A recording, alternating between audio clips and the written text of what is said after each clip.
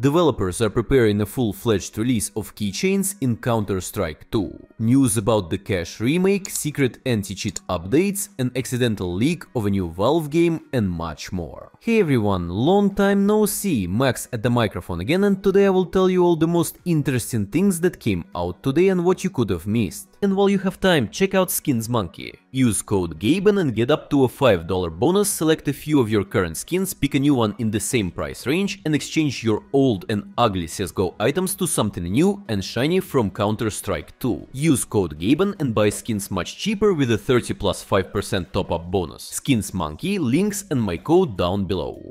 Let's go through everything one by one. Lately updates come out extremely rarely, game-breaking exploits are not patched for weeks, and developers release weird fixes that add even more bugs. This is exactly what happened today. After their attempt to fix the jump boost, it became possible to levitate on the head of a teammate.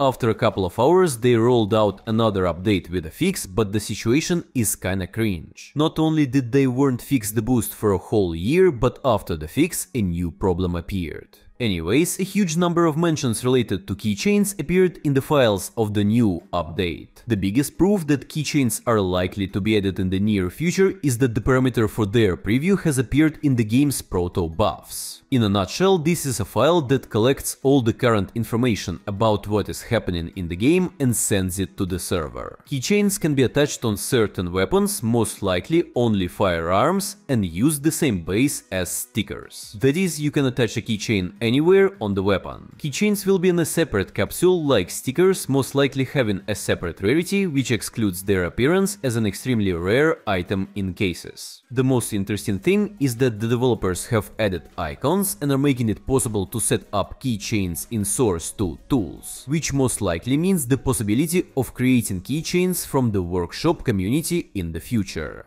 The second major find is a huge number of new lines associated with keychains. I already released a video about this in February, but then there were only hints from the developers and old strings, when now absolutely new info has appeared from the DLL file, which is responsible for the tool called ModelDoc. In a nutshell, this tool is used to import pre-made 3D objects from Blender into Source 2 and then configure materials and attachments. The new parameter is responsible for adding keychains that can move and shake independently of the weapon, and settings for normal interaction of two collisions. Just in case, another reminder that the first keychain leaks appeared back in 2017. Then we learned the names of 6 potential keychains: AK-47, Banana, Bloodhound, Grenade, Plasma Ball, and Sugar Skull.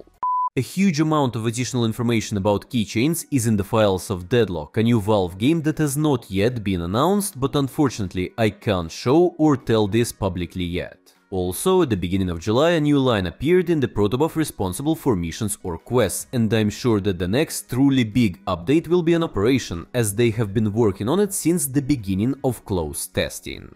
In addition, I would like to mention several anti-cheat updates that were not particularly publicly covered.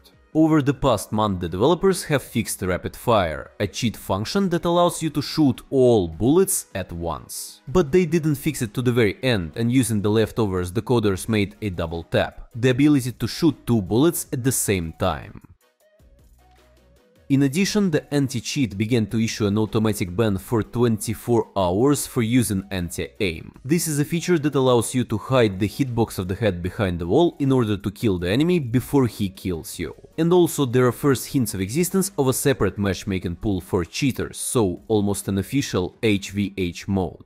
Roughly speaking, after the anti-cheat module spotted your suspicious behavior and banned you for 24 hours, all future searches will throw you to the same pool of cheaters like you. Yes, it's not that much, but it's good that they are at least doing something in this direction. Not long before that, Fampon showed 2 new screenshots of the D-Cache remake.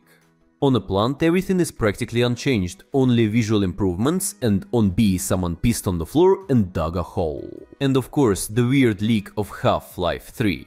More recently, Internet Randoms discovered a mention of a new Valve project in the portfolio of one of the voice actors. It is called White Sands, which may hint at either snow with a hint of the cancelled plot from HL3 in Antarctica, or at a military base with a missile range, which has a similar name and is located in the same place where, according to the plot, the events of the first Half-Life took place. Practically, the connection with Half-Life is a bit tacked on, but for some reason it suddenly became news to people that the new project under the codename HL3, which Valve has been actively working on for the past few years, is the actual Half-Life 3. Just listen to a short fragment from my video that dates back to December 2022.